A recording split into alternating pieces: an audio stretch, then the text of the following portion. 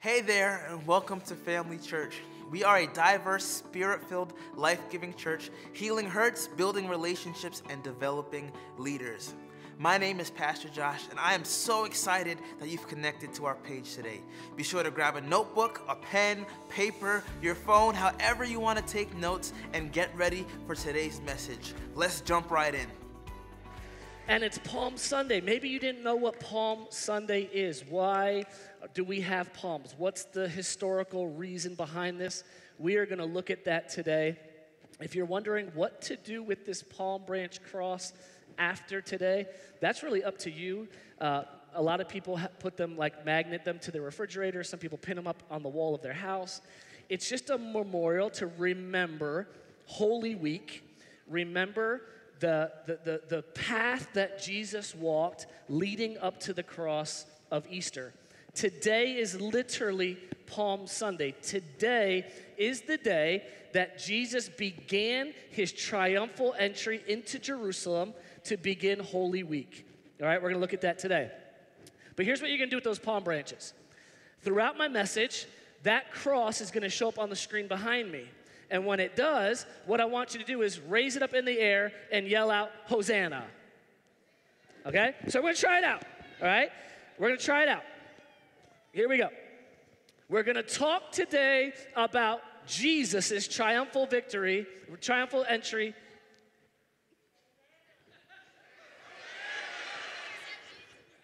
All right, we're going to try one more time. Ready? Okay, we're ready upstairs. We're going to talk about Jesus' triumphal entry into Jerusalem. Awesome. All right, if you have your Bibles, turn with me to Luke 19:28. It'll also be up on the screen behind me in both English and Espanol. When he had said this, Jesus, he went on ahead, going up to Jerusalem.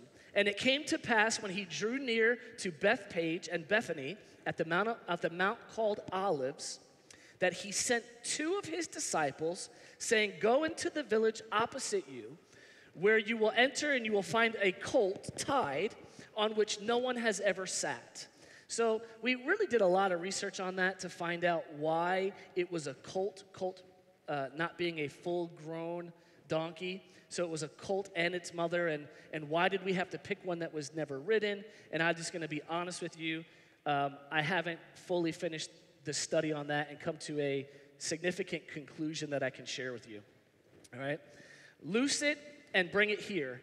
And if anybody asks you, why are you stealing my donkey? Right? Why are you loosing it? Tell them, because the Lord needs of it. Now, I'm just telling you right now, someone walks into the back parking lot and gets into my pickup truck and says, no, it's okay. The Lord needs it.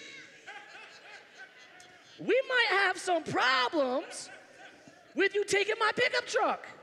I mean, literally, can we think about this for a second? Jesus literally told them to go steal it, and it will be okay. Did he not? Yes, he did. We got to read it. It's fact. The Lord needed it. So those who went, they found the colt that he was talking about, but as they were loosing the colt, the owner said to them, "Yo, stick him up. Why are you stealing my donkey? Why are you stealing my donkey?" And they said to him, "The Lord needs of it.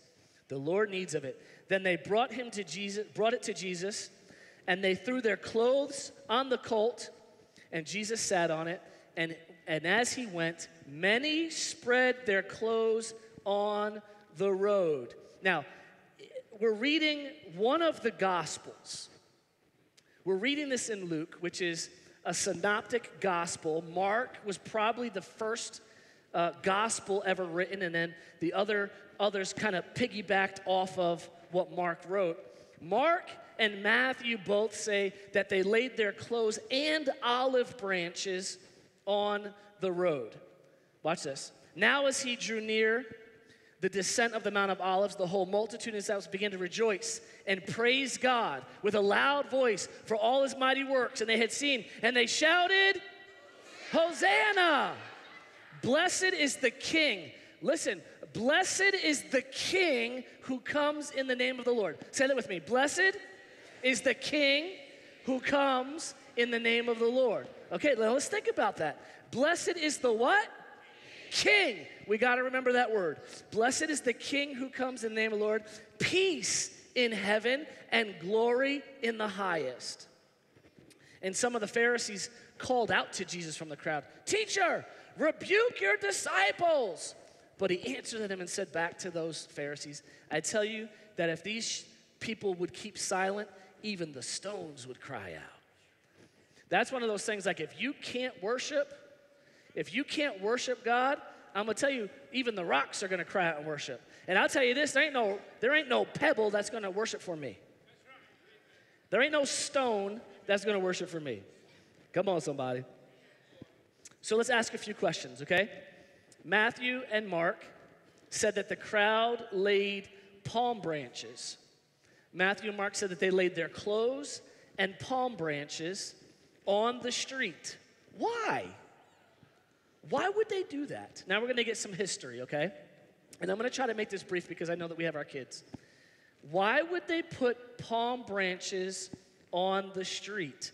In that day, if a political figure entered through the gate of the city, riding on a donkey or riding on a horse, it symbolized their power and authority. If anybody else was riding a donkey or a horse and they came to that city gate, they had to dismount and walk their donkey or their animal through the gate. They were not allowed to ride on it through the gate. Only politicians, only royalty, only someone of stature could come in through those city gates riding on their animal. And it says that Jesus rode in. He rode in on this colt through the city gate. Immediately, he's somebody important. Immediately, he's either a politician, or he's rich, or he's a king, he's a ruler, immediately, because he's riding in. So this symbolizes Jesus' kingship, his kingship. So what did they do to a king?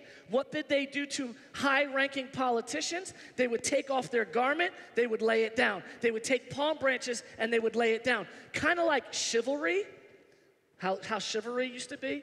I mean, I know that nobody actually does this today, but we used to see videos of a guy, he would take off his coat and he would put it on a mud puddle. What would you put your coat on a mud puddle for? Right?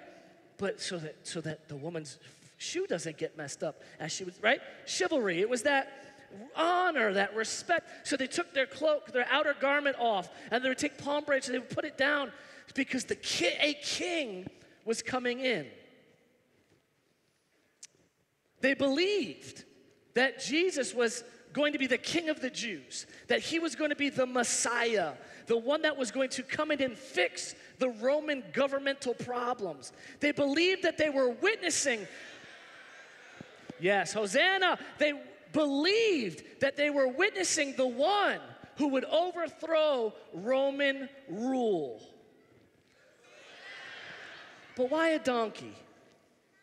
You guys are a little slow on the Hosanna, I gotta admit, because I know when you're supposed to say it. Why a donkey? Almost done. Why a donkey? In those days, if a king rode in on a donkey, it represented peace. It represented peace. Now let's go back and remember what the crowd said. The crowd said, "Blessed is the king who comes in the name of the Lord," right? Blessed is the king. So they're worshiping a king, therefore palm branches, therefore clothes. Peace in heaven and glory in the highest, because he's on a donkey. The donkey represents that he's coming in peace. He's coming to bring peace. Riding in on so you had the Prince of Peace riding on the animal of peace, coming into a city called Jerusalem, meaning city of peace. It was a triple peace package rolling into the city. They're like, yes, finally, no war. We're going to be able to live in peace. No more slavery. None of these things. The Prince of Peace, riding on an animal of peace to the city of peace. But why not a horse? Horses are so much more majestic. If Jesus would have rode in on a horse, a king riding a horse symbolizes war. War. And that is not what Jesus was coming to do. Remember, when the angel of the Lord appeared to the shepherds out in their field, watching their flocks by night, the angel said, peace, goodwill toward men. It's been the mission of God. It's been the mission of God to let us all know that God's not mad at you. God wants peace in your life.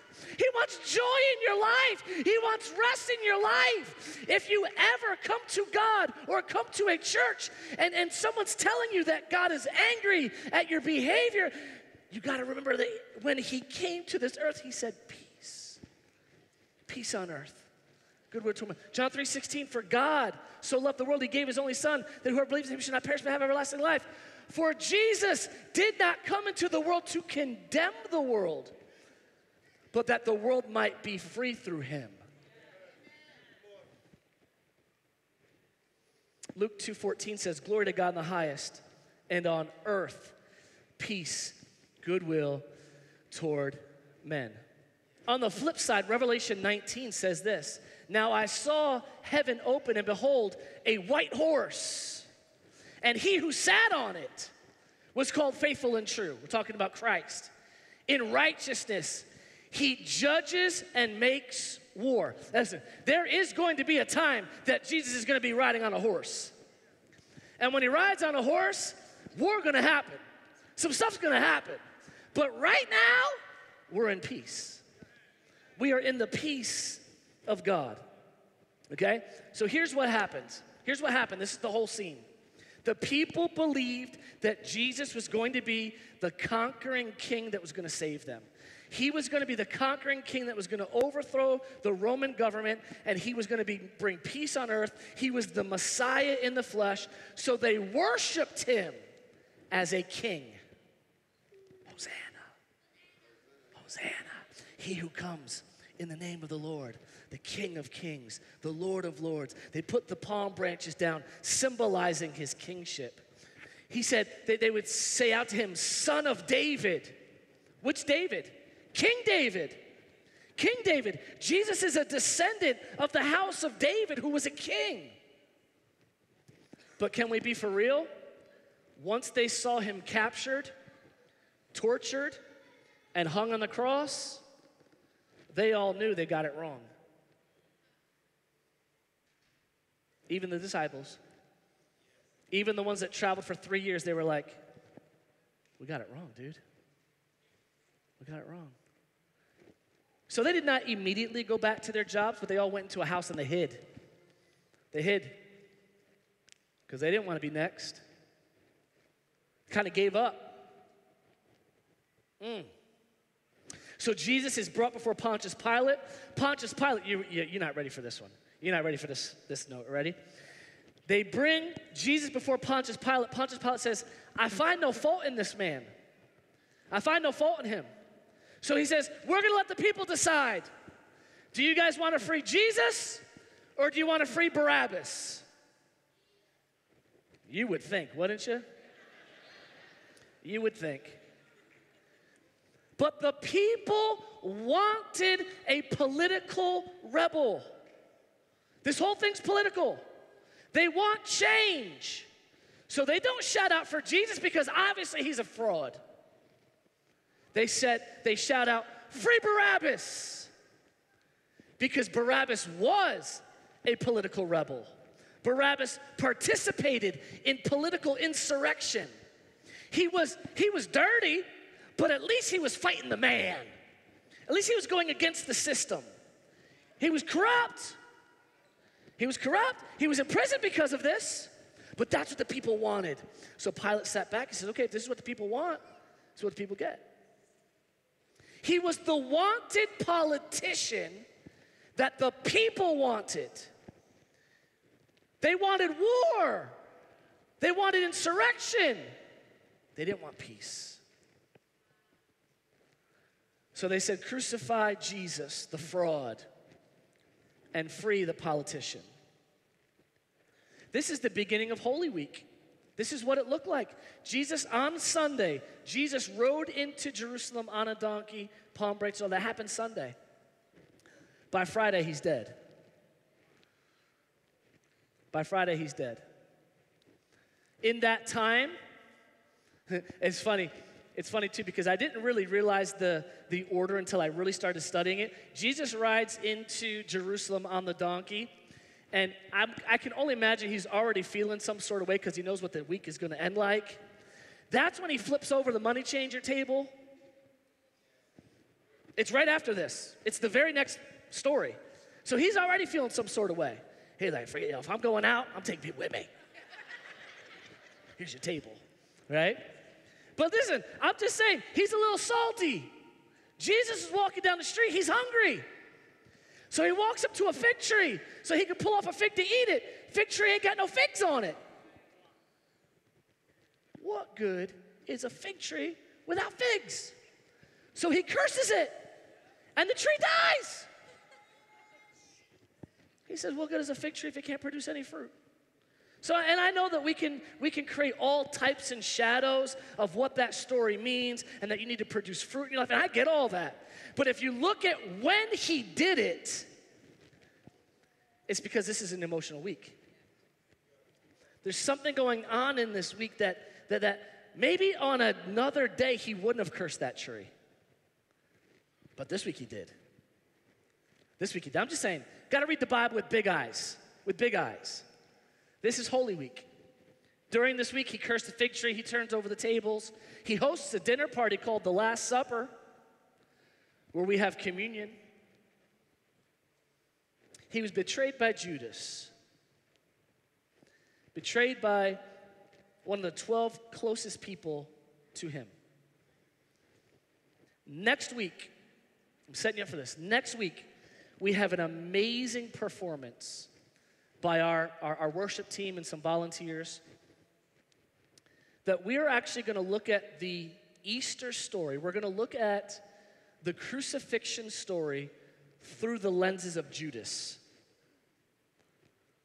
Through the lenses of Judas. And I'm going to give you the punchline away. Can I tell them the punchline? Yeah? Does it help or does it hurt us? Don't tell them the punchline. No, because it throws it all away? Okay, never mind. I'm not allowed to tell you the punchline. You will have to come next week to get the punchline. But I'm going to tell you this. You do not want to miss next Sunday. I would even encourage you, it's not going to be overtly spiritual. And when I say that, yes, it's always spiritual because it's the Lord's house.